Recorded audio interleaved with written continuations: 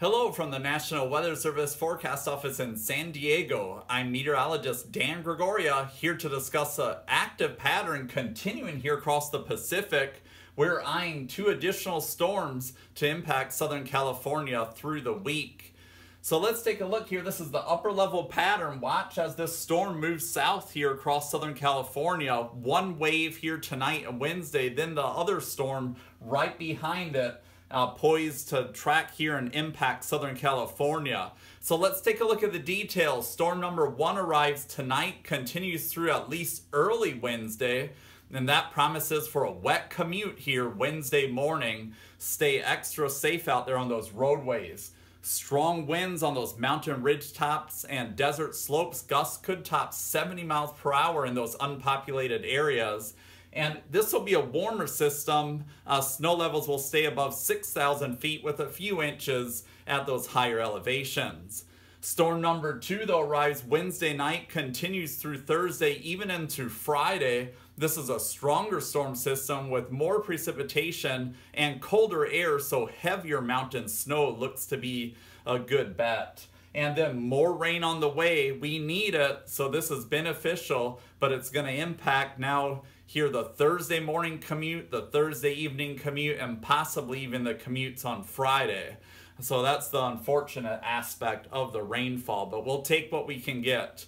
So here we're looking at timing here of the storm systems. This storm moves across the area here overnight, exits San Diego County later in the afternoon. We get a break late Wednesday into the evening, but here comes storm number 2 impacting Southern California Thursday, and starts to exit the area, but we get wraparound moisture here, which could keep especially those coastal slopes with precipitation ongoing into Friday, and then it exits the area, promising for actually a really nice weekend ahead here once we get past these storms.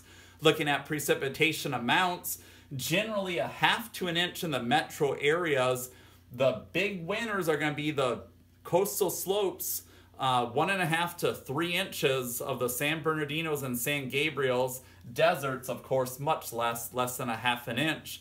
Zooming in here, we're looking at the San Bernardino County mountains. This region in orange, we're projecting 2 to 3 inches or more of precipitation with that upslope. For the metro areas, Orange County, the Inland Empire, 1/2 to 1 inch. Further south across San Diego County, very similar for the metro areas, 1/2 to 1 inch, perhaps locally higher. By the way, this is for the 2 storms combined, but then the mountain tops, the mountain coastal slopes as well, 1.5 to 2.5 inches. Now let's talk about the snow. Total snowfall for the 2 systems, we're talking 8 to 12 inches, Big Bear and Wrightwood. That cold air arrives especially Friday, lowering the snow levels to about 5,000, maybe slightly lower. We projected just above pass elevation, but you can see these hefty amounts, especially above 6,000 feet. For the San Gorgonios and San Jacinto peaks, 12 to 18 inches of snow total. And look at this, even the San Diego County mountains, 1 to 3 inches of snow possible. So in summary, we have those 2 storm systems tonight and the Wednesday, a brief break, and then late Wednesday night, Thursday, even into Friday, that second storm impacts the area. Wet commutes, already discussed that. Wednesday morning, the Thursday commutes, and perhaps even the Friday commutes to be impacted with those rain-slick roads. And then snow covered in the mountains, so definitely if you're going up to the mountains, know that the roads will be snow covered above pass elevation by Friday.